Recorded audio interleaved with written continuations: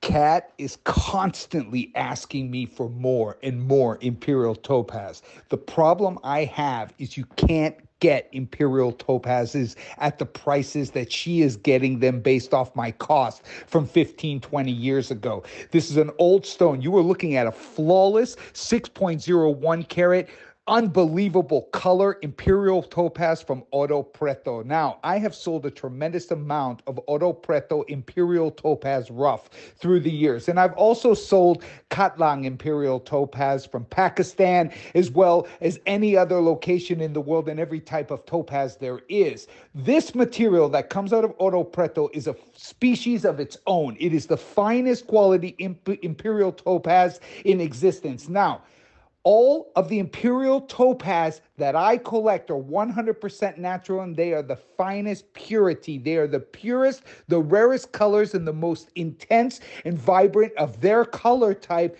that come out of Ouro Preto, Brazil. Because I transact rough, I see what comes out of the mines in all the different mines, whether it's the Vermilion mine in Ouro Preto or whether it's a normal mine down the road. I tell you, this piece, electric. If you like electric imperial orange colors and topaz, this is 100% natural Brazilian imperial topaz, and you've got amazing deep flawless diamonds, aeronautically engineered Cap Florence running down the side. The stone is explosive. It is perfect clarity, as I explained before, and it is just it's an awe to the eyes. If you like a lot of sparkle and you like a very vibrant crystallized stone, there's no topping this. Unfortunately, in current market, even in Brazil, they ask for this material as much as 2,000 to 2.5, 3,000 a carat wholesale. So right now, the replacement value of the stone for me is already up at around 12 to 15K